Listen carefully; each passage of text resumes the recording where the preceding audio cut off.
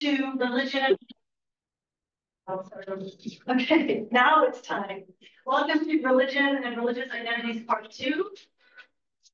I'm Vicki Brennan, Professor of Religion at the University of Vermont. I'll be chairing the panel.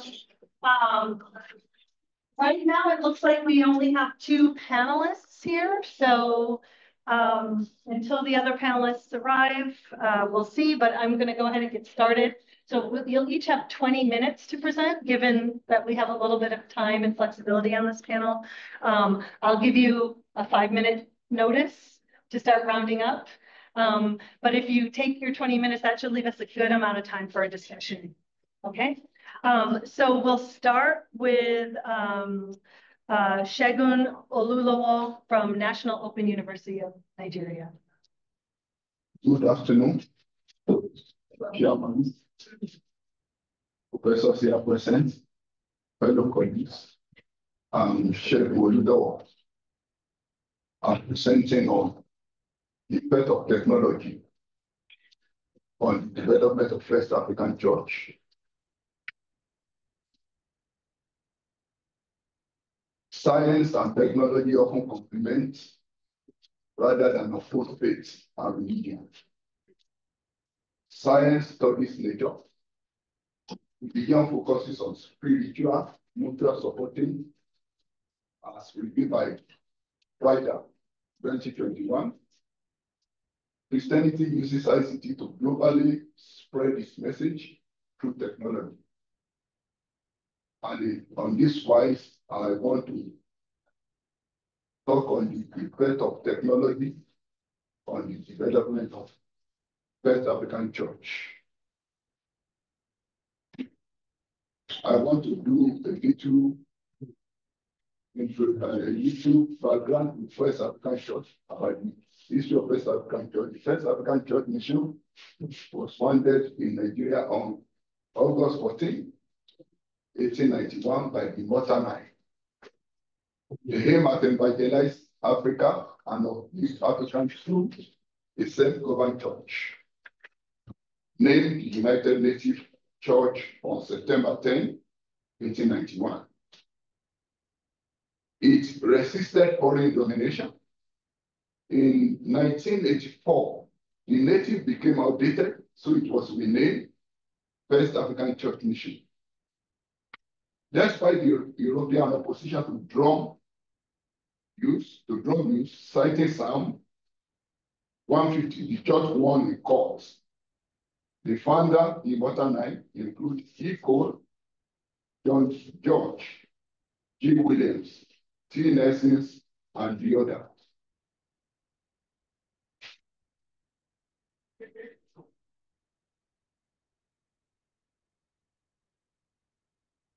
Statement of the problem. The integration of technology into church services presents both benefits and challenges. Despite increase in outreach due to integration of technology as experienced, especially during the COVID-19, the post-COVID-19 experience by most of these churches revealed a decline in physical attendance, particularly among the youths. Objectives of the study. The academic research aims to explore the impact of integrating technology into Christian worship. The specific objectives include analyzing the influence of technology on physical church attendance, evaluating its impact on gospel outreach and evangelism, assessing its role in church growth and development, examining the potential negative effects of technology integration in church worship. The term church derives from the Greek word ecclesia, meaning an assembly of the called out ones, emphasizing preaching over buildings. That's Roman 10:15. War 2015 defined church as fellowship. It is house gathering and universal unit, according to Christopher 2023. Technology from the Greek word technologos means expertise, and logos means knowledge. is referenced in Genesis 1:27-28. Technology means applied science and technical methods. Industry, expertise, problem solving, technology transfer. Technological advancement have profound transformed Christianity, amplifying its outreach and influence. Churches use projectors for hymn display, ICT for communication, and social media for global outreach, Kolawole 2019 to CBI 2020. Neglecting ICT stagnates youth development. African pastors adopt technology to overcome church growth barrier, according to my AC 2015. Video technology aid technological education, according to Colin Donnell 2015. Using digital media in worship correlates with decreasing youth attendance in Western context, according to Amakangwa and Akoto 2022. COVID-19 speed up ICT adoption, especially in Nigerian context. Churches now use Facebook, YouTube for virtual services extensively. Post-pandemic experience, they continue the use of this platform to enhance evangelism, according to Akoto 2020. Bolu found that ICT enhances church communication to recommend better infrastructure and outreach teams. Equally find ICT crucial for church growth, recommend better infrastructure, literacy, and dedicated outreach team. Meeting found ICT vital for church expansion. Fagua link effective ICT evangelism to ICT, advocating initiatives targeting younger demographics in Nigeria and the UK. Methodology. Descriptive survey design. Employing quantitative descriptive method. Population of the study is pastors, leaders, and workers from First African Church Mission churches in Lagos. 120 copies of the questionnaire were distributed among pastors, deacons, leaders, workers, and worshippers. The theoretical frameworks, media ecology, and the ignition of innovation. Demographic information of the respondents. A total of 80 questionnaire retrieved for analysis out of 120 administered, which represent the return rate of 66.7%. The implication of that is shows 75% respondents were males. 75% of the respondents were male and 25% female. This contradicts or contrasts the typical church trend of more female adherents in the church. Respondent A distribution revealed that 45% are under 20, 40% between 20 to 40, only 5% between 41 to 60 years, and 10% over 61 years. The implication of that is that First African Church is more or less a youth church. Result and finding. 55% of the respondents agree that digital technologies like online streaming and interactive arts have enhanced overall engagement in church services. 60% believe that technology integration has helped attract and retain new members in the church. 70% perceive that technology used in the church has increased the number of physical worshipers. Half of the respondents, that's 50%, state that live streaming of services has influenced their decision to attend physical service more frequently. Conclusion. Technology has facilitated global gospel outreach by enhancing communication and disseminating crucial information. Embracing technology is crucial for strengthening faith and advancing human endeavors. Embracing technology aligns with preparing for Christ's return by enhancing outreach and communication efforts. Recommendation from the study. Pastors should recognize technologies as a divine tool, not a conflict for spreading the gospel. Technological and Bible colleges are urged to update their curriculum to include courses that equip future leaders with essential ICT skills. Churches should collaborate in clusters to share resources and finance necessary ICT infrastructure collectively. We found out that most of the churches in the urban are able to actively engage in the use of ICT, while most of the churches in the rurals, they don't have what it takes to be able to finance that. And so to be able to do that, this study is recommending that each organization of a church should set up a kind of clusters that will help us build finance over time so that the churches in the rural areas can now get resources from that. Even if it means they will now pay back in installment, at least they have access to ICT resources. Pastors should identify skilled members to form a committee that will train the congregation in the ICT skills. Thank you for your time. Bless you. You also touched the time in a wonderful fashion. You even had extra time. So thank you so much for your presentation. Are there any panelists who've joined us online? Okay. So we'll move to Laulu Oluwasami's presentation. And I do want to thank you for coming. I know it might have been difficult for you to get here this evening. You emailed me, but I appreciate you. I appreciate you getting here. So can you bring up his PowerPoint? Okay. Oluwasami, please. Yeah, I won't start the timer until. All right. Yeah, but you can. Okay, I want to appreciate both for your encouragement. Oh. I know.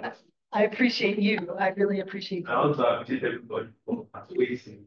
Yeah. It's not understanding. It's not all right. So my topic is religion and Nigerian public institution. A study of charities' role in COVID visa arrival. Visa on arrival is a series, a comedy series. I'm telling you on the future. So that let me make clarity. Another clarity I want to make before I start is the fact that I'm not a religion person. I'm not a religious studies. And so I'm looking at the concept of what I want to discuss from the point of view of let them set your PowerPoint. Yeah. Your PowerPoint. Okay, all right. All right. Okay, now. Thank you. So I'm looking at it from the point of view of political science and public administration. So, like I said once again, my topic is religion and public and Nigerian public institution, study of charities role in the COVID visa on arrival. All right, so my introduction. Let's like this. Public institutions worldwide provide essential services to meet the needs of people. And this is done with the aim of safeguarding the public welfare and creating universal systems to address social needs. But the public provision of these services enhances the government ability to respond directly to local needs and support the most disadvantaged. And the services are expected to be delivered within a framework of work ethics, as emphasized by theories like Max Weber in his bureaucratic theory. For Weber, he advocated for institutions where rational social and economic objectives are pursued with greatest possible efficiency. And so he was the first scholar to systematically describe the characteristics of bureaucracy and its role in the industrial society of Western Europe. So this theory, or the theory of bureaucracy, was designed to minimize the frustration and irrationality of large organizations, where relationships between management and workers were traditionally based on class privilege. So Weber's idea standard for running an organization is what he termed rational legal bureaucracy, and that's he formed that in 1947. So Weberian bureaucracy approached the impersonality of public office, discourage addressing issues with emotional attachment and sentiment. And this principle ensures equal treatment of both organizational members and the public, avoiding preferential treatment for any particular group of clients. Next slide, please. So this is in line with religious tenets, and this is where religion comes in. I put up some scriptures from both Bible and Quran. I was trying to look for Ifa verse or any other African traditional religion verse that talk about the work ethics, but because my work is still in progress, so I will incorporate that in the process of time. So, like I said, it's in line with religious tenet for equity, which emphasizes law, justice, and mercy in most of the religions in Nigeria, especially Christianity, as you can see on the slide. You have Matthew 23 verse 23, where Jesus was rebuking the Pharisee for being too harsh on people. And he said that instead of being harsh on people demanding for tithes, if you have embraced law, which is justice, mercy, and faithfulness. When you look at the verse I quoted in Quran, that is Quran 16 verse 90, say, surely Allah enjoys justice, kindness, and the doing of good to all king and king, and forbid all that is shameful, evil, and oppressive. And these are the things that you see some of the public institutions in Nigeria today. All right, so let me move on. Next slide, please. So religion has historically played a significant role in shaping the fabric of human society, particularly in influencing human interaction in public spaces, cultural norms, ethical principles, and political structures. Religion is, as an identity factor, form the basis of human conduct and work ethics in public landscape. Next slide. So, a study conducted by Elliott et al. In 2020 highlights the important connection between religion and identity, work behavior, and organizational outcome. For them, religion belief can profoundly affect how employees do their job, as nearly 80% of the workforce are religiously affiliated in the United States, and 68% are religiously affiliated in England and Wales. So, in society where religion has positively shaped public conduct, it has served as a cornerstone of societal structure, and it has also provided a moral compass, fostering community cohesion and influencing governance. According to Woodring 2020, ancient society are often integrated into religious belief into their daily life, with ritual practices shaping social norms and individual behavior. Next slide. So this foundation form the basis for human interaction. However, as Reeves CP 2023 notes, the progression from theocratic government into civilization to secularism and to pluralistic landscape of modernity led to transformation due to advancement in globalization and digitality. So this complicates the role of religion in influencing moral conduct, especially in the public space, such that various aspects of contemporary life take new dimension. Hence, religion becomes an instrument of irrationality and indoctrination, promoting preferential treatment or simply put, nepotism in public space. Okay, my statement of problem. Are you on the next slide? Yeah. All right, thank you. All right, so this complexity is evident in Nigeria, which is identified as one of the most religious countries in the world. And Nigeria has been on global ranking across the ages. I think you should go to that slide. Okay, so this is so Nigeria has been on the global ranking, global religious ranking across ages. For instance, in 2015, Nigeria was ranked 9th out of 40. 40 most religious countries in the world. And just recently, in 2024, Nigeria is ranked 22nd among the 148 countries in the world, with 96% of its population expressing religious faith. Next slide.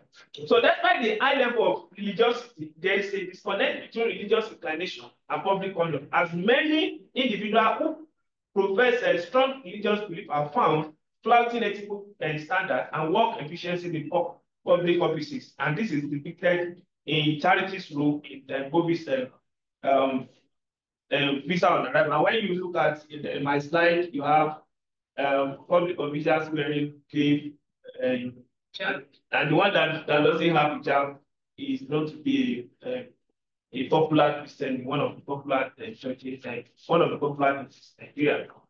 All right, next slide, let's go. So the above form the major concern of this paper. Hence, the study seeks to interrogate, I'm talking about the objective now, or research question. So the study seeks to interrogate religious perception on work ethics in public space, to find out the correlation between identified perception and work ethics in Nigeria, especially in Nigeria's public institution, and using charities role in Bobby's visa on arrival. And the last one is to examine the implication of religious practice on work ethics, the efficiency in public institution in Nigeria. For my theoretical framework, next slide, I use the structural functionalism and bureaucratic theory. For structural functionalism, it sees every element of society as interdependent, and this interdependency imposes structure on behavior of institutions and their members, and that's where religion comes in, because religion also has a place because it's one of the subsystems in the society.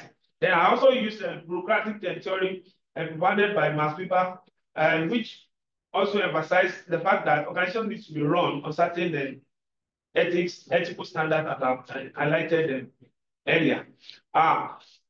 Then my methodology. I plan to use a systematic review of the existing literature, and then select some videos from the series I mentioned earlier, that is visa on arrival. And this is in line with the approach adopted by Elliott et al., as I've said earlier. And in their study, the title of their study is Religious Identity in Workplace, a Systematic Review, Research Agenda, and Practical Application.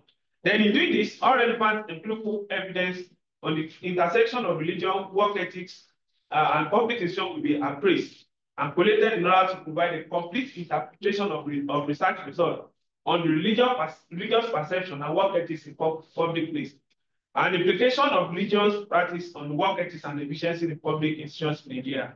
And I'm going to derive tips from the series I chose to analyze this. Like I said, it's still a work in progress, but expectedly, the study will contribute to knowledge in the following way. Number one is the fact that deepen the understanding of how religious perception of work ethics influence behavior in professional settings, particularly in Nigeria. And it's going to also offer empirical evidence on relationship between religious perception and work ethics, filling the existing gap in literature, Nigerian public institution. And finally, it's going to inform policymakers on the role of religion in shaping work ethics, potentially guiding the development of policies that foster a more inclusive and ethical work environment in Nigeria. Thank you. Thank you. I'm also happy to come in. All right, wonderful. Well, we have plenty of time for discussion. As the chair, I actually want to just use my chair prerogative to. There's a couple comments I wanted to make on your presentation. First is that you were looking for an Ifa verse about work. But why not use the poem, Isheo Lobunishe? Okay. Am I right?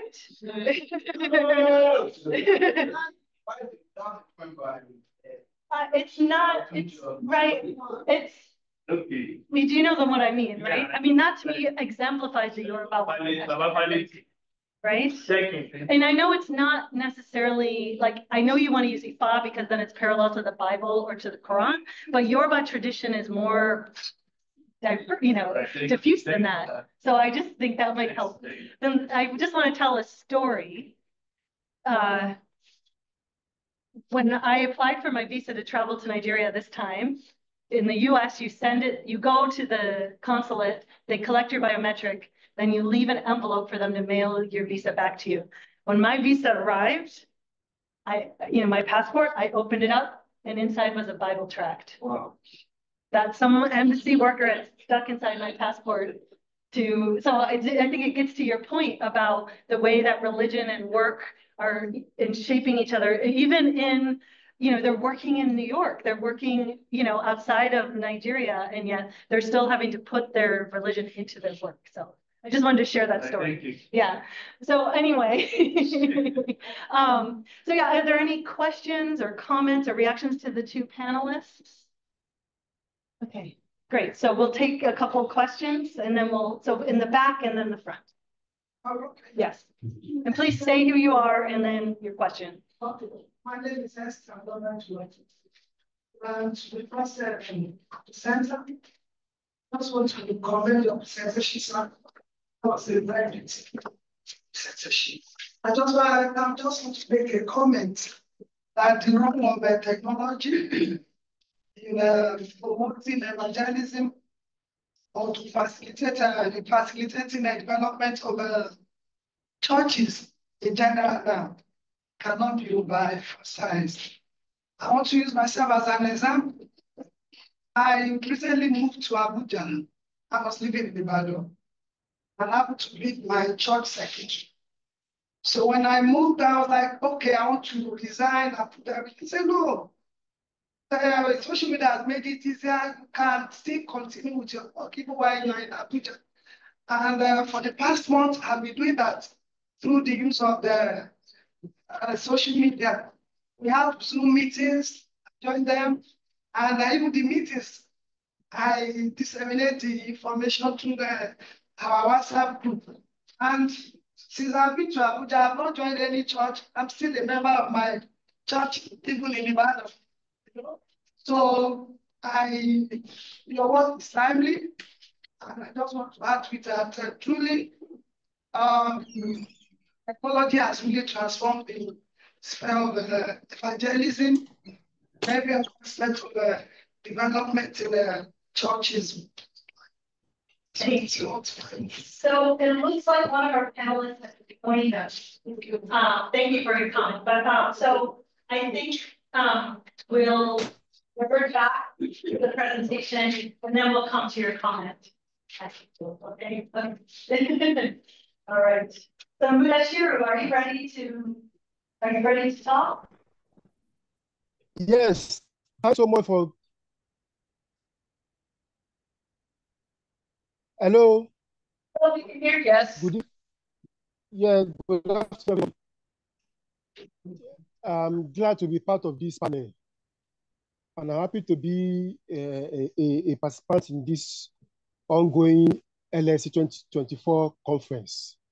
My paper is titled Intra-Conflict Contestation and Religious Peace Building in a West African City.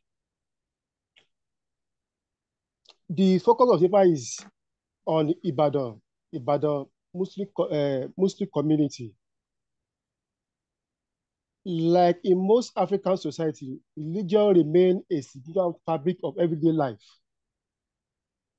And this is logically the view expressed by one of the foremost African scholar, Johnny Beatty.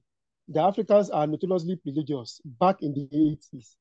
And up to today, it is a fact that Africans express their religion in various ways. Specifically, it is such that it is expressed as accommodating and they adapt religious culture and practices to their societal settings, with few exceptions of religious crises here and there, as witnessed in many other communities. The work focus on Muslim society, and within the Muslim society, most often they claim that the religion is one, such that they claim to be one ummah, one community, and that has been the notion in various quarters. But a closer look also depicts that the society, that the woman may not be one. In other words, there are cases of intra-religious differences, constitutional conflicts that most often arise from fragmentation over denomination ideology for determinism, which is common. In Nigeria, for instance, religious reform is not a new phenomenon, but it appears today to be such of a radical approach, especially in the northern Nigeria, where most scholars examine religious crises over the years. People have looked at the Baitasani riot of 1980 in Kano, Izala versus Tijaniya Brotherhood in Gombe, among many other studies. But hardly do you notice that the Southwest Nigeria is often neglected, is often not, people are not paying attention to this society, such that people always focus on the northern Nigeria. So in this study, examining the complex interaction of religion, everyday peace, and development in Nigeria with a reference to religious consultation and non-violent approach that was adopted in Ibadan Central Mosque issue. Of course, the Islam came to Ibadan through the Malian network. That is why most often they call it Esimoni, because it came through the Malian, the trader, the caravan from the northern part of Nigeria. So, and one of the major significance of Islam is the building of mosques. Wherever you go and you see a mosque, it shows the presence of Islam in that community. The first central mosque in Ibadan was built around 1938. Around 1930, the first mosque. And that was the only mosque where you can perform the Friday prayer. Among Muslims, you have two types of prayer. The daily prayer, you go to 5 times in a day. And the Friday prayer that you move, which of course is not all mosques you cannot observe Friday prayer in all mosque. So there are certain mosques that are set aside for Friday prayer. So as at that time, the only mosque that was recognized, that was built around 1930, is the one located at Ojaoba, near the King's Palace and near the King's Market Square. So the Muslim clerics have a cordial relationship with the Ibadan elite, the Ibadan warrior, and the traditional council. So it means if you are in Ibadan at that period, when it is Friday, you have to go to Ojaoba and observe your Friday prayer. So people come from nearby villages, but that is only those who accept Islam at that time. You have to walk for many miles before you can join the Friday prayer. So over time, the religion keep on expanding and people keep on accepting the religion because most of the elites, the warlord, the traditional ruler are part of the religion, are keep on accepting the religion because the clerics, as at that period, offer a lot of spiritual symbolism, a lot of spiritual commodity for them to solve their existential problem and to even at times when going to war, some of the clerics provide amulets So this encourage them and motivate many of them to accept the religion. However, because you have to move from the village for the interior to the town on Friday because you are a Muslim and because you want to observe this Friday prayer. So at some point around 1950,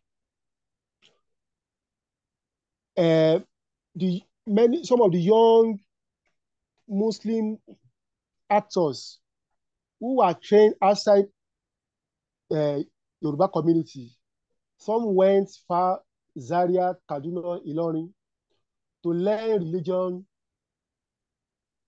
to learn Arabic, to learn Quran, and many other religion, to acquire advanced religion knowledge. So some of them, when they return, they discover that they need to move beyond having one mosque. That is like you are making people to suffer because they have to move many kilometers before they can join congregation for Friday prayer. So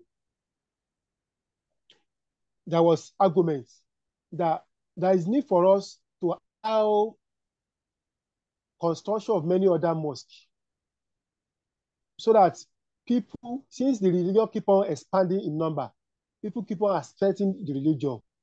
So there's need for us to expand and allow the construction of many other mosques. So it became an issue. Within the elite, since they didn't understand the Arabic, it was only the Muslim clerics that understand the Arabic. The Friday sermon, which they call hutuba, and so the sermon is being recited in Arabic.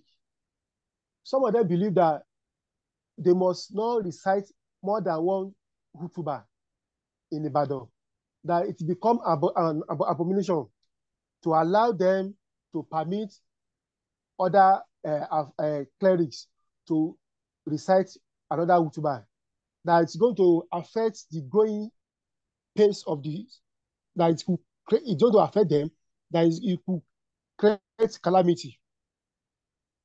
So one of the young clerics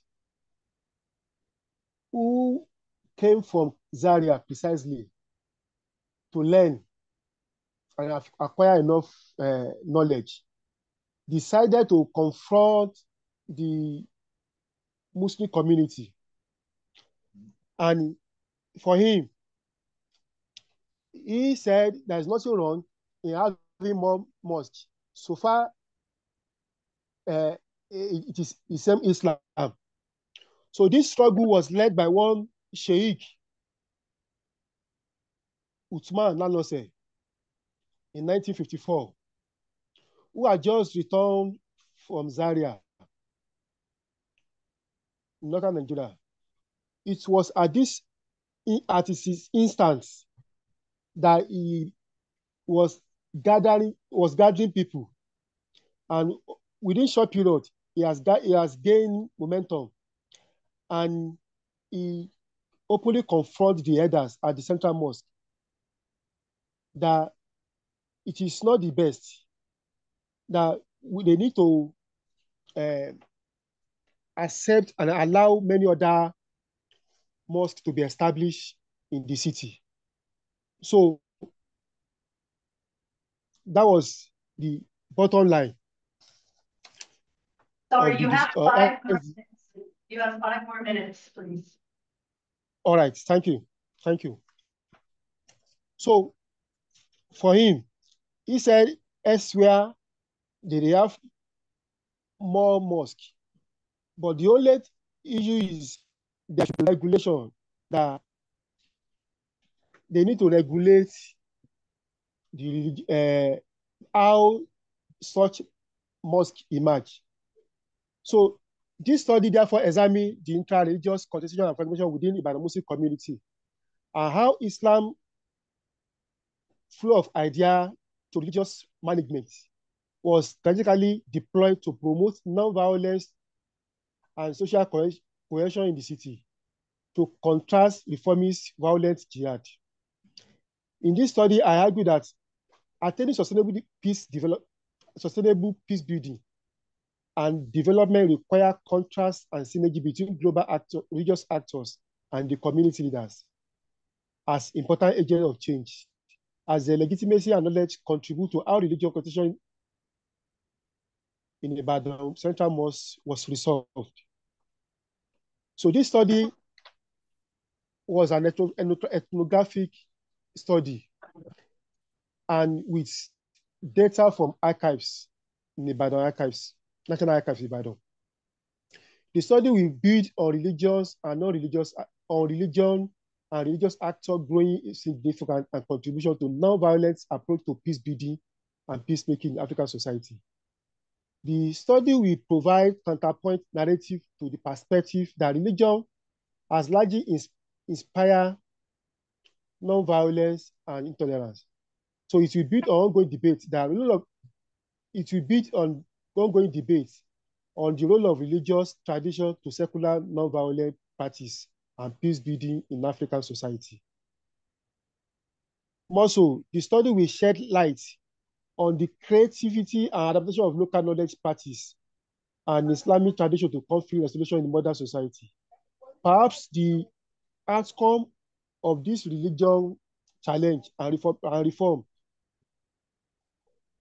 eventually led to the building of many mosques.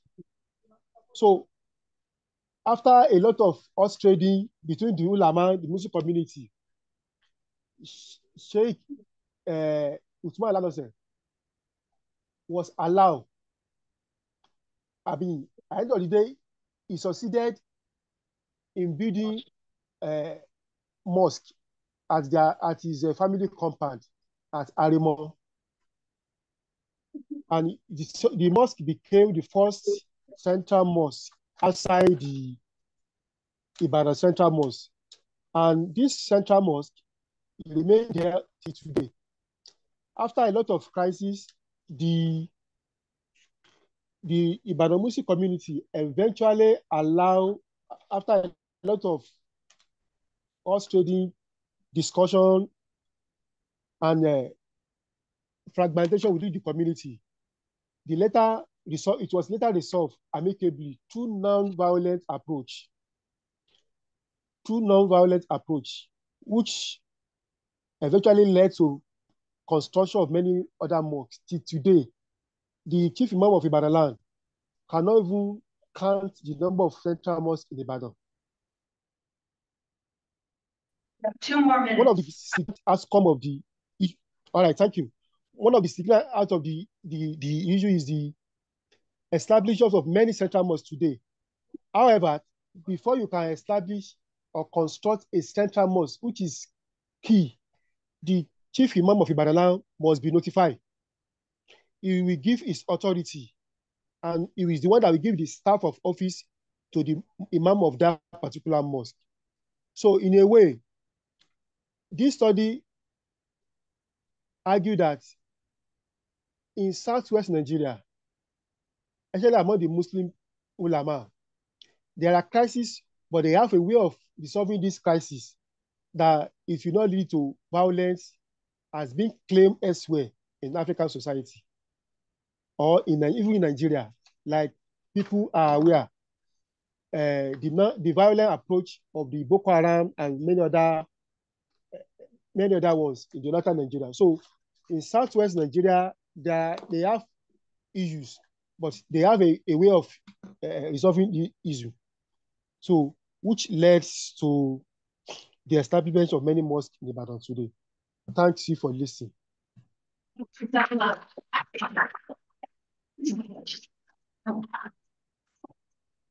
So we have no more panelists. There's no more panelists. Exactly. Okay, so we'll return to the Q&A. So in the front and then inside, yeah. Okay. So, We have one online too. oh, and a comment. My name is Journalist. I want to start from what you said Maybe because I live in Ibadan, I was saying I was so attentive to what he's saying. But I just want to contribute that when you talk about central, I know because I covered against those times. They have a large number of central mosques in Ibadan. I wanted to just do us an estimated number of people and add to your project.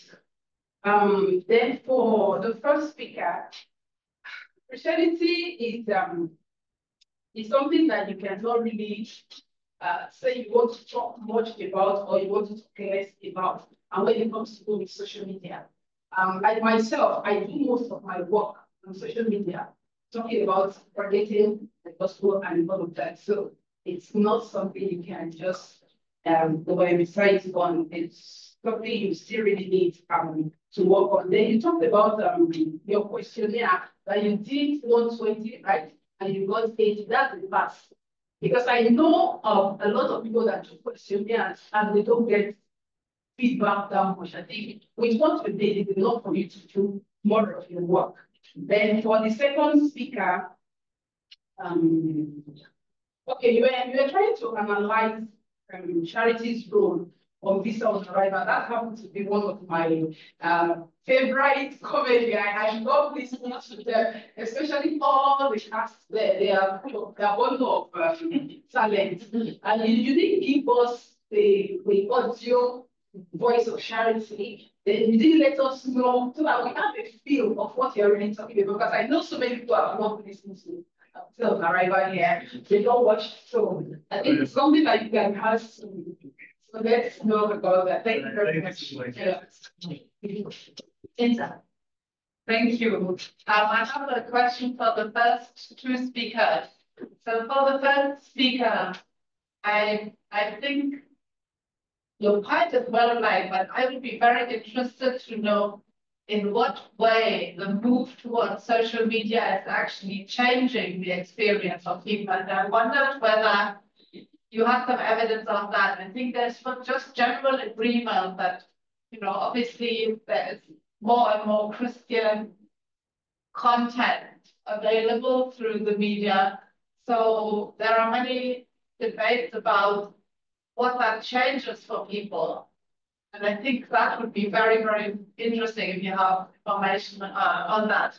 So for the second speaker, I just have a question because I didn't quite understand it. So let me just rephrase or tell you what I have understood. And if I have misunderstood it, just correct me. So you're looking at the television series, but you're using an anthropological, like where the designer of the television series invents how they, or like they design, like they plan how they represent society. But then you're using structural functionalism, which is an anthropological theory designed to explore actual life societies to understand it. But it doesn't, the fact that it's a television series doesn't mean that it's not. This is how the designers of the series are presenting it. So that was mine. Maybe I've misunderstood. So that's So we have this to the first speaker. Murtala Ibrahim has published excellent articles on how technology has changed religious practice in Abuja, in case you're not familiar with his work. So that's for the second speaker. Exactly, Murtala Ibrahim. Thank you, Jansi. Okay, do the panelists want to respond? Yes. I want to say that social media is really important, especially for us Nigerians. We are waiting for the issue of COVID-19. People have been using social media, but it really done or not with the event of COVID-19. Many countries that are not programmed, that are not buying to the use of integration of social media, they have a lot of regret in a way, but that regret is in a way being solved by majority of the other Christians. So we don't have much loss. For example, in a family, to have a lot of people that goes to different churches. If there's a church that have not got into social media, integration social media, they may not be able to reach out to their member at that time. But the good news is that there is a church in that whole company that have that access. So to us as a Christian, it's no loss. People are able to live. It only means they have a pastor and a new pastor at the time. So a lot of people have been preserved during COVID-19 with the event of integration of social media. And during that time also, we also noticed there are some of the churches, especially that have not embraced into that. A lot of them, some of them are not even, there are a few churches that are put there during that time because they are able to meet their financial something. So in Lagos, there isn't so much land, a lot of such churches are on rentage. And so for that period of time, they are unable to generate any income. You know the implication of that. And the good news is that there's also a network from churches. Some churches were bailed out, some churches were ransomed, but not all at the time. But it's really important. So the COVID-19 was an eye-opener. And that was one of the reasons for this study. Even though we know it takes a lot for us to be able to raise this facility, which most churches in the rural area may not be able to afford. That's why we are advocating that there should be a network. There should be a cluster that people can build and they can get in some of the money back to buy into the vision. And through that, several of the rural churches have been helped. A lot of rural churches are now integrated into church. And technology is something. Yeah. They are doing very fine. I don't know whether I answered the question. It wasn't really even a question. I think you want to information. Yeah, about the money. Okay, All right, thank you for that question. Okay. So Can I I need to exactly. So do you want to go first before I ask my question? You should respond. All right, thank you. Thank you for the, I don't know if it's the question or observation, but let me just actually, I was using COVID visa on arrival as a framework for analysis because what is depicted in that particular test is a kind of picture of what is happening in society. And the character I chose, not the only best in that we have some different characters. Right? I wish I could just, like she said, just show you the one. It's just a depiction of what the public institution or public offices look like. So, and what structural functionalism is actually saying is that society is just like a big system that has some subsystem of which religion is a part. And this subsystem influence one another. Like religion is influencing politics, politics influencing education. Okay, I think that's the just fast forward it a bit so that she can.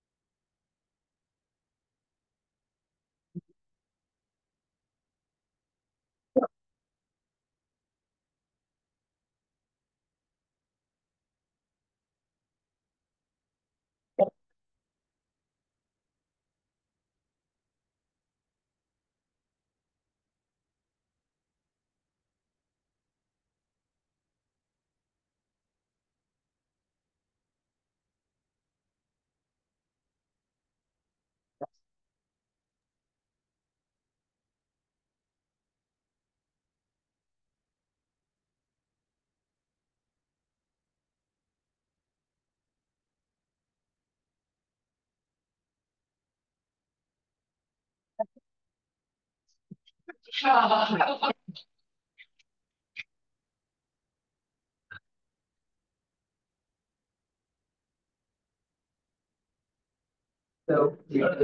So that's what I'm very glad yeah, it's that. not that you understand that it's time to use religious Yes, interference between our faith and religion. And they have so many faith, and you say constantly you say interference in religion in our role as a bishop. Yeah, whatever the God. Thank you. That's what I'm saying. Thank you. So, did you have a question? Anybody has a question? so I just want to find out if you consider the social economic status of church members who perhaps need to subscribe for data in order for them to join one of the program that is because it's very key. Well, I don't know, except we are not going to read to ourselves. Most of these church members, if they are not, they don't have to give power to use it for it. They use it for any other thing outside. To watch a service of 2 hours, you will not spend 300 naira. Really? If it's not, if you are doing okay, Okay. if you are doing okay, you will not spend up to 300 naira. But the truth is that most of these church members, some of them, they stay on social media, they do any other thing, they spend a lot of money. So if we are going to be, bringing this sentiment now, some of them will have it as an excuse. It's made of the sentiment anyway. So if you consider their social status, they could explain reason why they spend hours on social media, listening to something else rather than joining church service, and you have to consider that as well. So, and that would tell us more about why they decide on what they do with their data and what they do not do. That is. I think what you're saying is it's a good ethnographic question to investigate. That's another area of study. Yes, I kind of enjoyed your topic. Sorry, I missed your presentation. I didn't take really well actually about it. Do you want to begin to see how the several fabrics of society interrelate with each other? And how do you think that interrelation begins to help you think about the idea of, or the concept of different politics within the broader space or within the intersection of religion and whatever you have? Yes, like I said, my work is important and important. I know in the process there will be some other things that come in place. I'm really, really interested. Yes. Okay, so the suggestion of the share loop share, that's yeah, I still believe it's a poem. It was written by an author, J.F. Odunjo. Yeah, so it's more, it's not within the religion context. So it was just a poem to give a didactic. It's more of a didactic value, to give a social didactic value to. But can I just say, I have seen youth fellowships recite that poem at church events very frequently. Yes. So to say that it's religion, but it's not religion, I think Yoruba religion is very complicated. I think it is that it's expressing a sort of deep sentiment, deep ethical sentiment of Yorubaness more general. So that's why I'm suggesting it. And there could be elements of that also in fact. I'm not. Understand what you are saying. Okay. Understand what you are saying, that it's construction from maybe Yeah. a particular person who is not affiliated to any religion. That is of course. But I will also think about see that particular example, or maybe something related to what she's saying. Maybe I can also add another one. Yeah, listen. There is another one. They say, Elio, wow.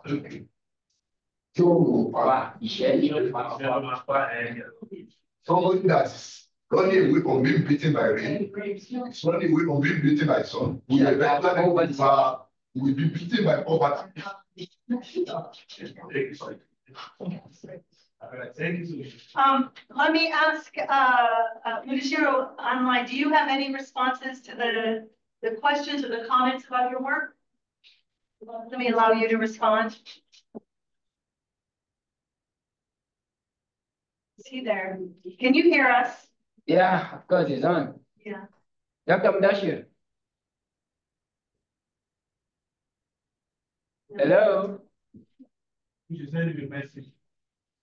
Is there? It's not. Yes, Okay. thanks so much. I think the only question is from the man there. She said the number of mosques in Ibadan. Well, during my fieldwork, as at now, there is no specific record on the number of central mosques in Ibadan. But what is very important, and Jamil, the chief imam is the only one authorized that will give consent and authority before they can establish Friday mosque. We have as many as possible because the city keep on expanding. And the way and manner in which the city keep on expanding, they are yet to have accurate record. But I'm sure it's over 1,000 as of today. There is it will be over 1,000 central mosques in the city of Ibadan. But they don't have specific record about the number. But I know for sure that it is over 1,000. But the chief imam is the consenting authority. He must give consent. But the first prayer, he must be there physically. And before he gives consent, there must be negotiation, they must have seen him and probably pass through the ritual, a sort of ritual in the sense that he gives approval, recommendation from people. And he always ensure that there are distance whereby when you have a one central mosque, there must be distance before you have another one.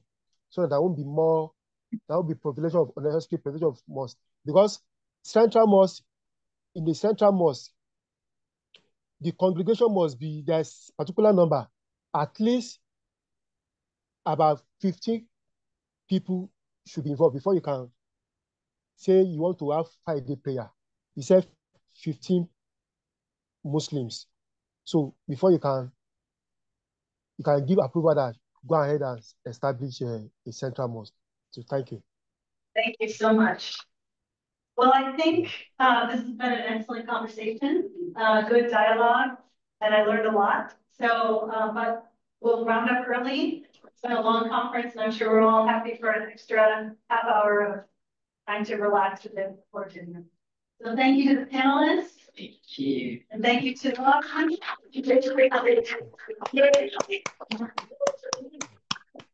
Thank you all. I will come to the end of this.